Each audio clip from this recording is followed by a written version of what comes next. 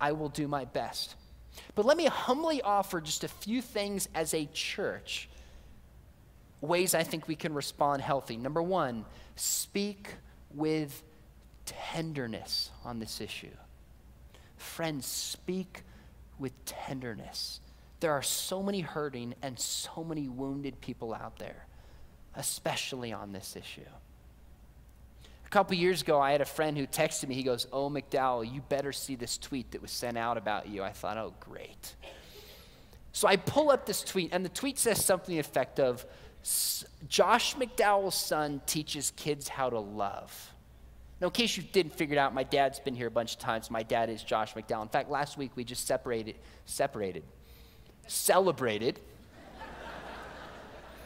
You meant what I knew. We celebrated his 75th birthday. I told my dad, I said, "Man, Dad, you're old." When God said, "Let there be light," you flipped on the switch. But some guy sends out this tweet, "Josh McDowell's son teaches kids how to love." So I click on it, and I was in 2008 on this panel in California at a huge church in San Diego when the whole Proposition 8 issue was unfolding. You probably remember that. And I was asked a question live in front of probably 5,000 people. And I answered with a story, and then I explained the story. Well, a friend of mine took the story and sent it out to thousands of youth pastors all around the country. But he snipped my explanation of the story. Well, he loved the story and he meant well, but without my explanation, I could have been saying a lot of different things. So this guy in his blog just rips me. I am hateful, I'm bigoted. There's dozens of comments, and people just ripping me in a way. I'm used to somewhat of public life getting criticized, but this was deeper than ever. And I've learned that when I'm upset like that, if I respond immediately, I'm just going to say something un-Christ-like that I regret. So I take a deep breath, try to have a prayerful attitude about it. I wait a whole day. And then somebody sends in the whole video. And what's amazing is how many people, including Christians, crucified me without even having the context, which convinces me that many Christians don't even care about truth.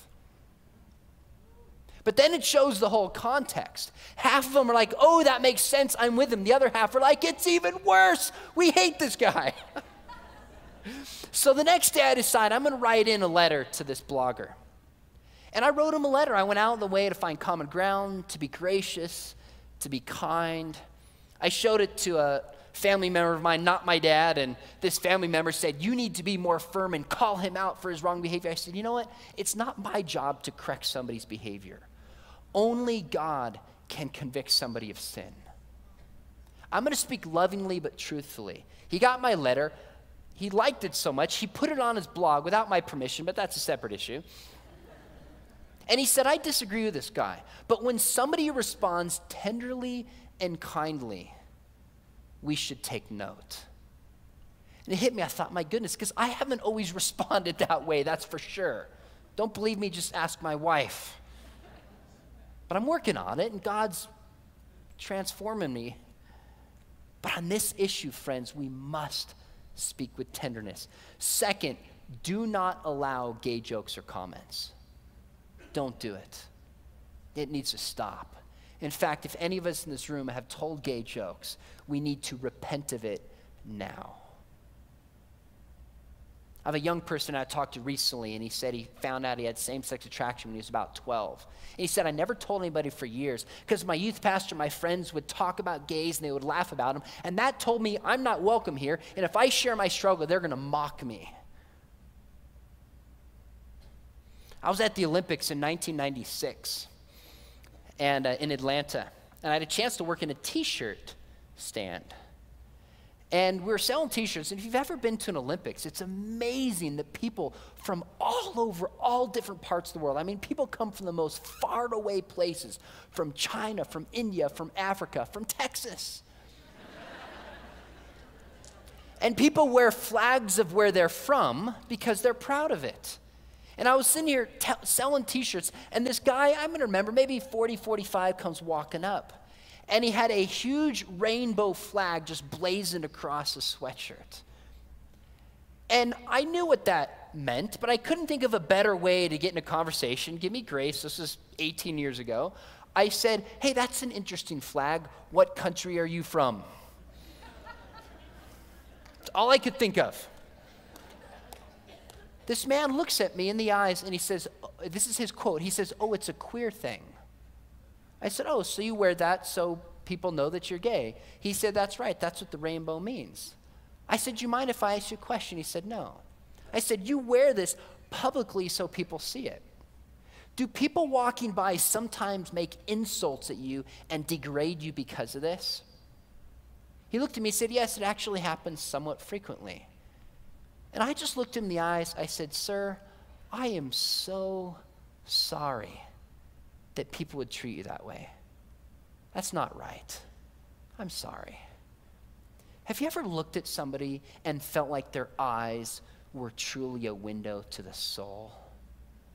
I remember this guy was twice my age, and I just remember seeing this sadness, and he looked at me. He just paused. He said, thank you.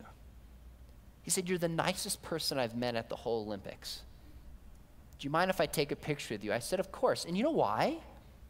Because I thought maybe he's going to take this picture, put it on his fridge, and someone's going to see it and say, oh, don't you know who that is? That's a Christian.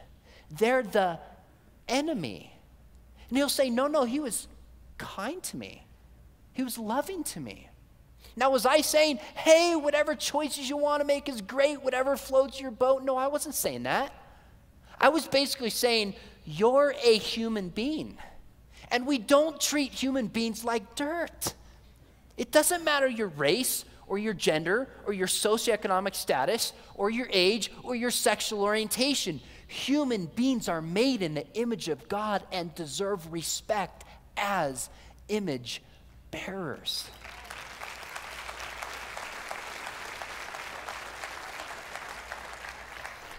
That's why Paul says, let there be no filthiness, nor foolish talk, nor crude joking, which are out of place. But instead, let there be thanksgiving.